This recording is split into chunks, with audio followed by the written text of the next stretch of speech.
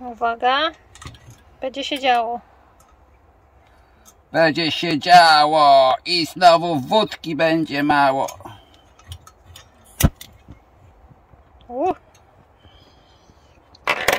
Proszę bardzo.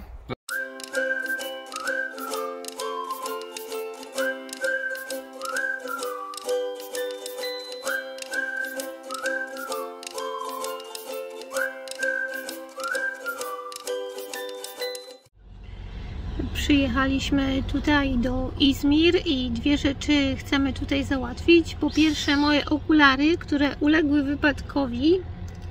O, widzicie? Wczoraj chrupnęło mi coś pod nogami i ja popatrzałam i niestety silny powiew wiatru zdmuchnął mi okulary i ja na nie niechcący nadepłam, bo nie zauważyłam.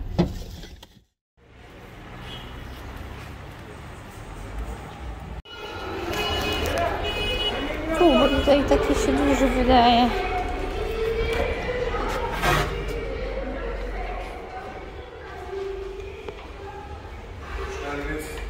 Hello. A little. Good. That's enough. That's enough.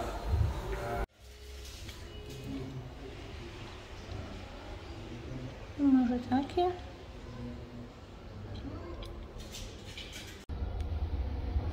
Może coś takiego? A takie?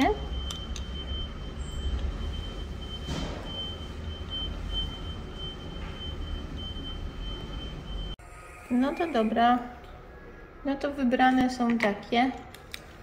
Mam nadzieję, że nie połamię ich tak szybko jak poprzednie. A pan już tu wystawia rachunek nam. No to u mnie kosztuje 280 lira jedno szkło. A, no to 600. To się sprzeda za 500. 45 funtów. I tak jest super tanio. That's the two glass. Yeah, the price for two glasses, okay. Yeah. Cool. Plus the frame. Plus the frame, yes. And this is 4H. Yeah, czyli 1000 lira. Okej, 1000 lira. Dobra, super. Dziękuję bardzo.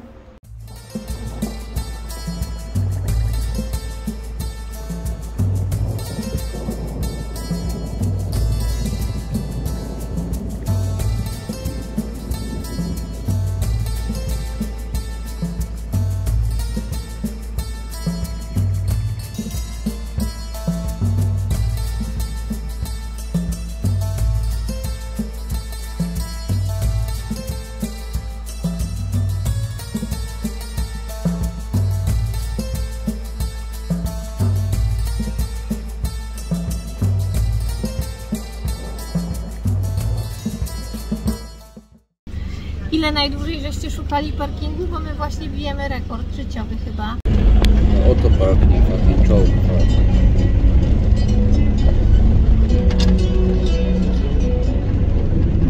No chyba się nie na ten oto park się chyba nie zmieścimy.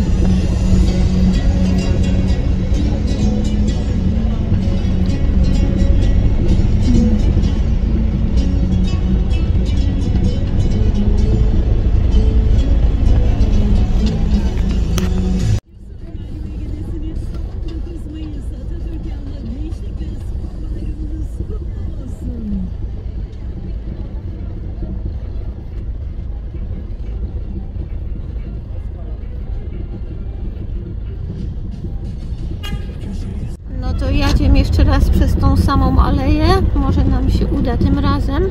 Może ktoś będzie wyjeżdżał.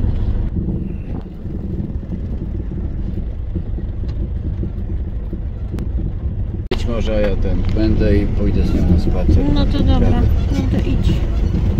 To znaczy ja pójdę.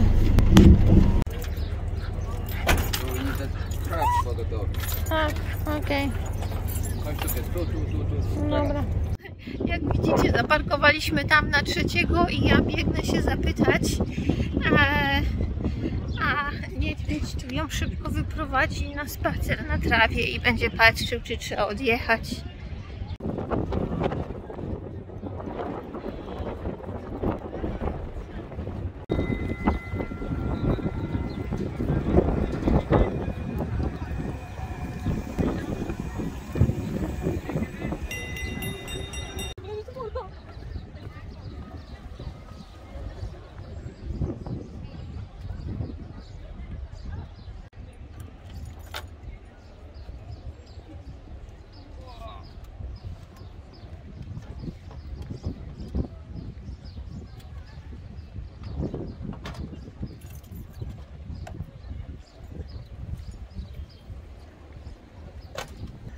Sytuacja ma się następująco.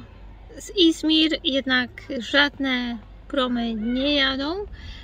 One jadą z miejscowości CENY, to jest godzinę drogi stąd. I tam można wziąć prom tylko i wyłącznie na wyspę Kios.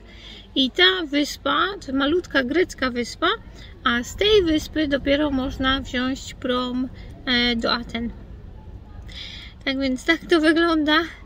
Teraz może dlatego, że jest przed sezonem i też ten COVID dużo pozmieniał, bo po prostu dużo połączeń promowych po prostu zostało zniesionych. No i nie jest tak łatwo. No. Aczkolwiek podobno koszt to jest około 50 euro tego promu na Kios, nie jestem pewna, jak się wymawia. No dobra, no to by było na tyle na razie.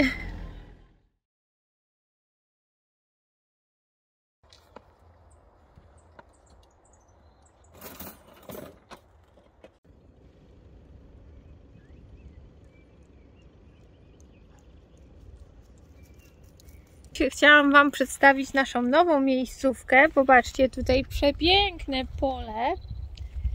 pole rumiankowe pod laskiem. No, co chcieć więcej przy, uwaga, bardzo dużym mieście.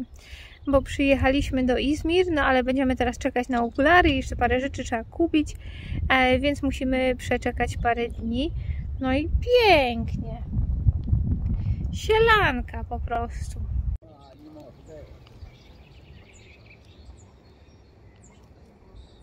No i ja oczywiście się nie mogę powstrzymać i sobie pozbieram trochę tego rumianku na suszę i będzie wspaniała herbata rumiankowa.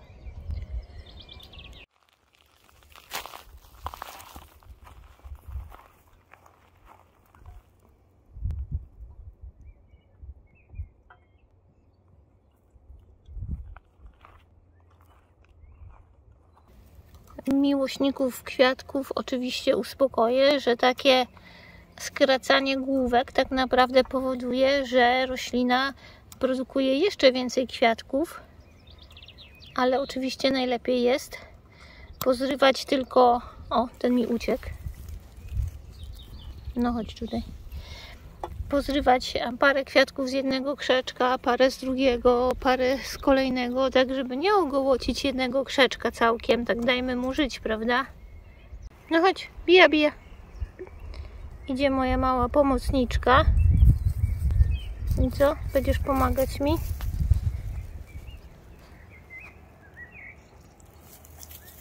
No, już się napomagała.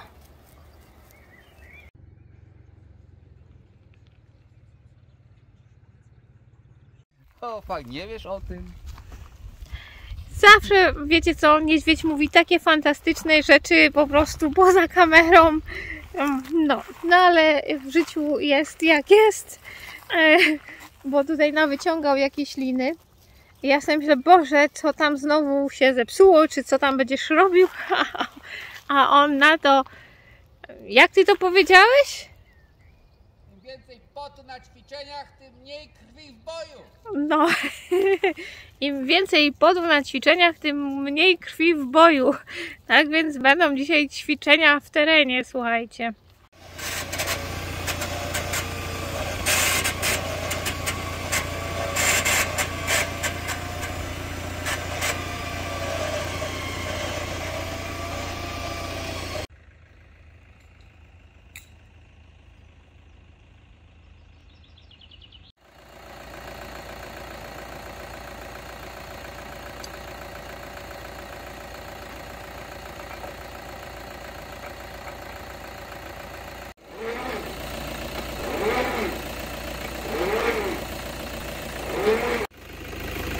in, tak? Mam nacisnąć.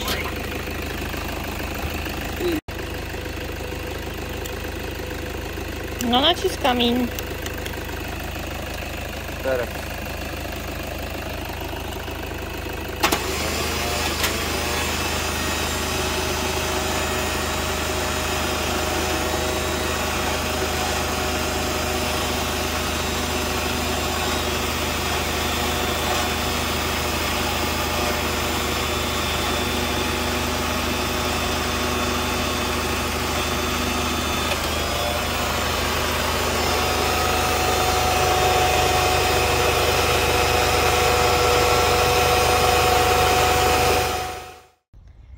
A już wiem, po co niedźwiedź zrobił tutaj te liny tak, żebym se mogła w gumę poskakać.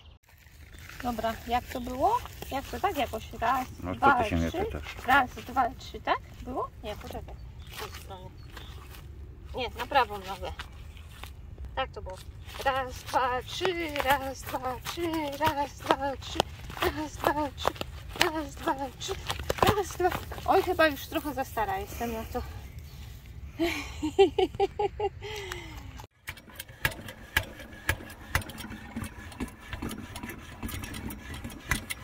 Tutaj niedźwiedź. You like the pumping action, isn't it? Uwaga, będzie się działo. Będzie się działo i znowu wódki będzie mało.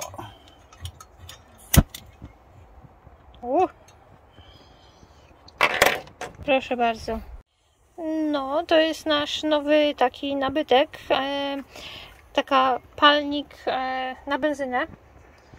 I słuchajcie, to jest bardzo fajny wynalazek. To tak groźnie wygląda na początku, bo się tak dużo pali, ale potem bardzo fajnie. Jest naprawdę dużo mocy. Bardzo szybko go dawać. I ja się bałam, że to może nie być stabilne, te takie tu. Ale wbrew pozorom spokojnie można spory garnek czy patelnię postawić.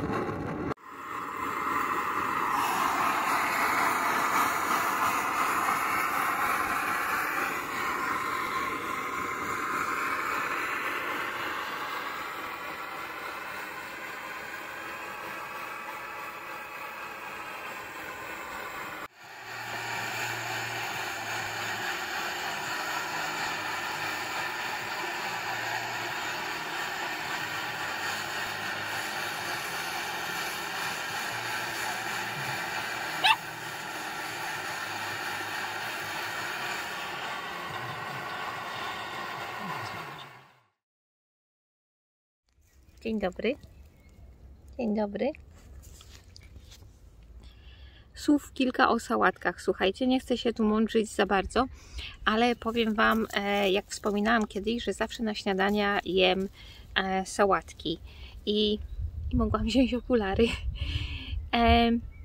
Dlaczego te sałatki warzywne? Słuchajcie, poczytajcie sobie trochę na temat warzyw. Ja nie jestem wegetarianem, bo lubię czasem zjeść trochę mięsa, ale 80% mojej diety to są warzywa. I ważne są też przyprawy, wiecie? Tutaj dzisiaj jakaś tam sałatka w stylu a la grecka, tudzież szopska, jeżeli w Bułgarii. I wiecie co? Ważne są przyprawy. Kurkuma. Kobiety, poczytajcie sobie na temat kurkumy. I zawsze, jak zaczynam nagrywać, to zawsze mnie się zapomną nazwy. Coś, co chciałam powiedzieć. Jeszcze raz. Takie podstawowe rzeczy jak czosnek, cebula, to wszystko ma znaczenie, słuchajcie. My w czasie COVID-u żeśmy śmigali przez te wszystkie kraje, nawet żeśmy nie zakaszlnęli ani razu, my w ogóle nie chorujemy. To wszystko wzmacnia odporność. Poczytajcie sobie na temat Ewy Dąbrowskiej, doktor Ewa Dąbrowska i jej dieta. Ja zrobiłam tą dietę 4 chyba lata temu już. I po prostu, słuchajcie, jesteś 10 lat młodsza. Po prostu nie ma o czym gadać. Mnóstwo chorób można się pozbyć i ja od tego czasu właśnie dlatego jem tak dużo warzyw i przymierzam się jeszcze, żeby sobie zrobić taki ponowny post tej diety Ewy Dąbrowskiej. To polega na tym, że po prostu jesz tylko warzywa przez kilka tygodni i no, mówię, nie będę się mądrzyć. Poczytajcie sobie i sami zobaczycie. Czosnek, codziennie. Ja codziennie jem czosnek, codziennie jem cebulę, chili, kurkuma. To są po prostu rzeczy, które są niezbędne. One zapobiegają wielu różnym chorobom. Imbir, wiecie, ja daję tego po prostu bardzo, bardzo dużo do różnych potraw i no, efekt widać.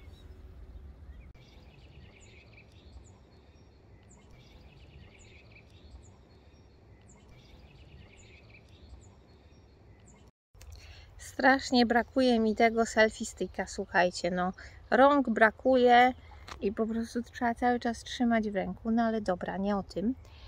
Wiecie co? Las to ma w sobie coś takiego magicznego, no nie? Super. Chociaż tu jesteśmy blisko miasta i troszkę tam słychać samochody z drogi, ale jak się wejdzie tam dalej, to tylko ptaszki.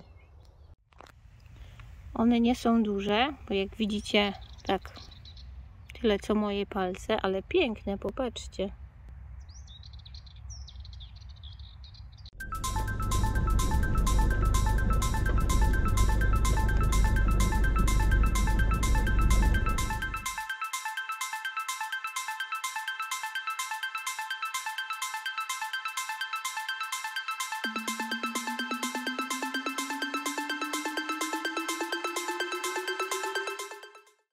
Jest, tu, nie, to nie to, cholera, taki podobny napis.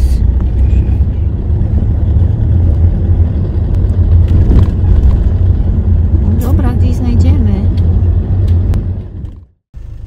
Kurczę, Felek, znowu wyczerpałam cały internet. Wiecie co, ja to kurczę, jak włączę tylko moje sprzęty, to zaraz i nie ma.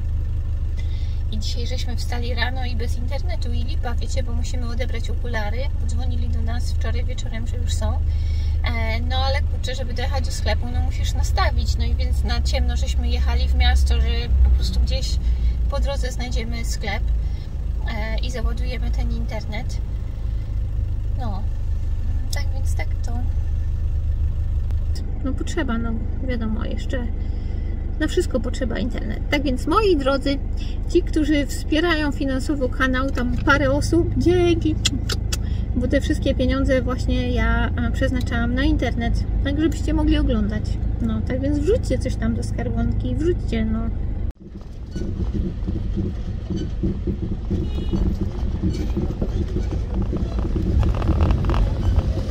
Mamy? Jak mamy, to się podziel. No nie wiem, czekaj. No nie ma jeszcze. Aha, jeszcze nie ma. No to poczekamy chwilę. Myślę, że jak wpiszę ten Balkan Optics, to powinno wyskoczyć.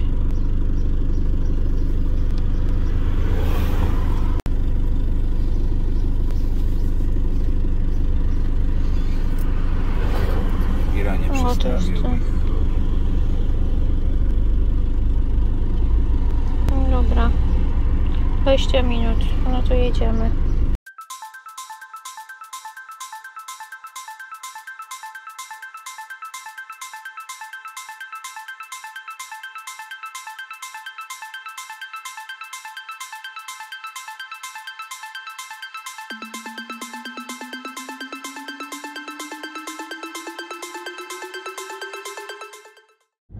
O, tutaj jest ten sklep. Balkan Optik.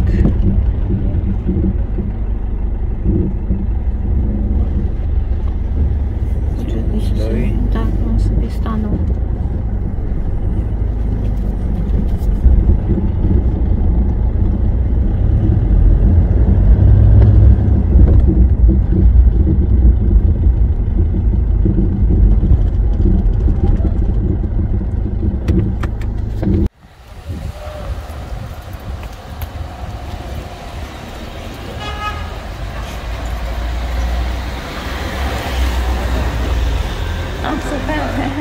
O właśnie, pan ma to pudełko, bo niedźwiedź zapomniał tutaj etui i tam są takie nakładki do jego okularów. O, moje okulary. No śliczne, no piękne. Perfect. Can I try them?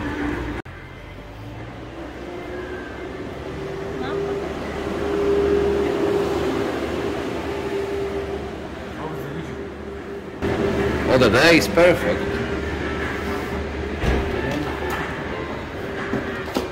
Musisz sobie porównać.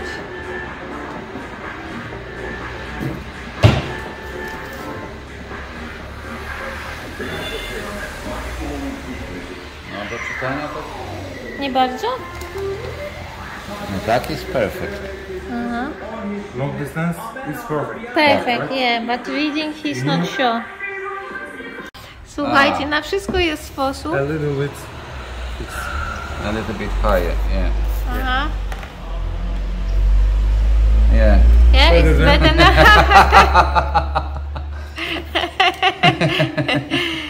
Okay. Yeah, but here is just perfect. Here is the JavaScript. Yes, you will be famous now. Vlog. Yeah, Polonia, yeah, from Poland. Yes, and I'm making a blog, so I will put your shop on the blog. Okay.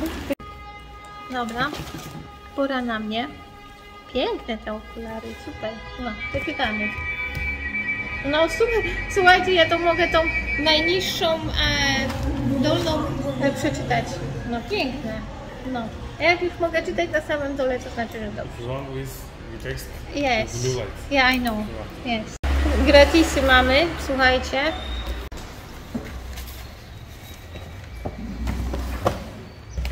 Co jeszcze dostaliśmy?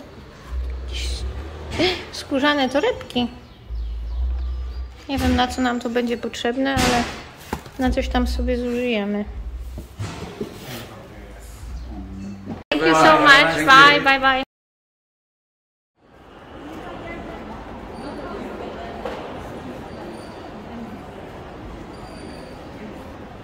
Niedźwiedź to w każdym kraju zamawia pizzę. Taki rekonesans robi, gdzie najlepsze robią. Pizza tutaj kosztuje 20 zł. Nie, to nawet mniej będzie, bo pizza to kosztuje tutaj 30, prawie 33 lira, to jest jakieś 10 zł. A tutaj frytki 12 lira i napój 12 lira.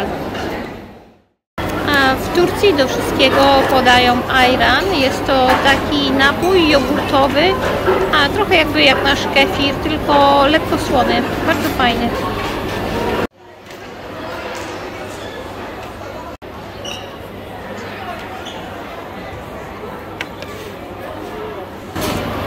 Ładnie wygląda, bardzo ładnie wygląda.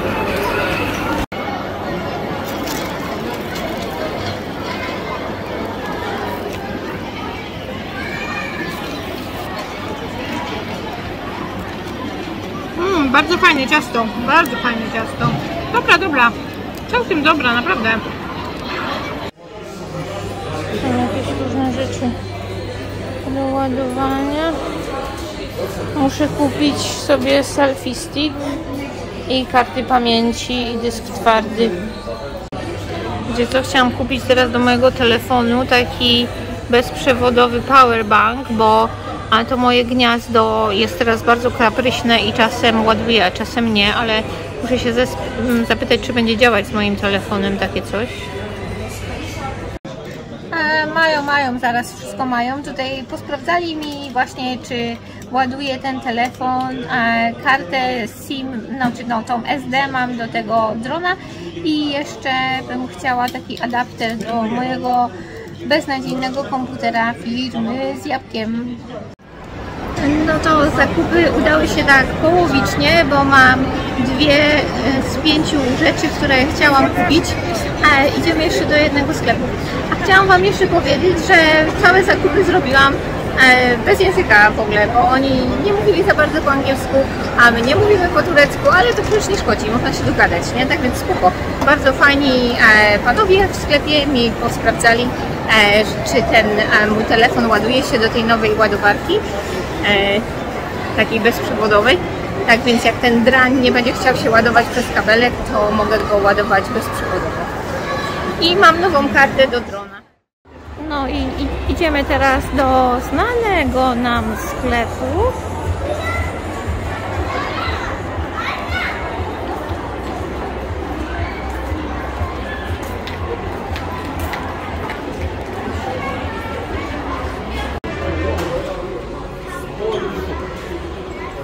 No to słuchajcie, 5 TB to naprawdę jest tanie. Jestem pewna, że w Polsce jest drożej, na pewno w Anglii jest drożej. No więc kupuję.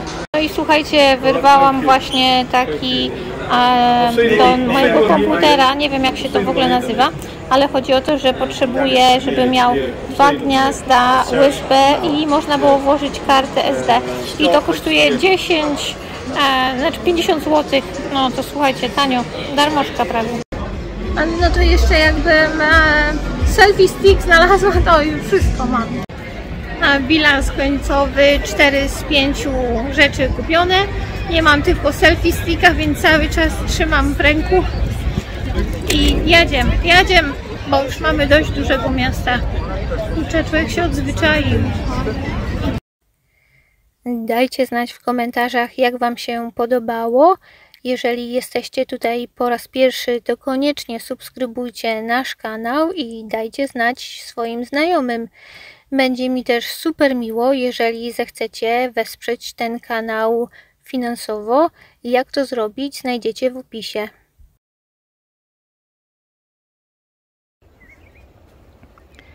Przed chwilą przyjechał tutaj pan na traktorze i jest właścicielem tego poletka tutaj. Ale spoko, możemy sobie tutaj być. Prosił tylko, żeby nie palić ogniska. No to okej. Potrzeba matką wynalazku. Gościu prosił, żeby nie robić ogniska, a niedźwiedź bardzo chce zjeść steka z grilla i proszę bardzo, jest grill.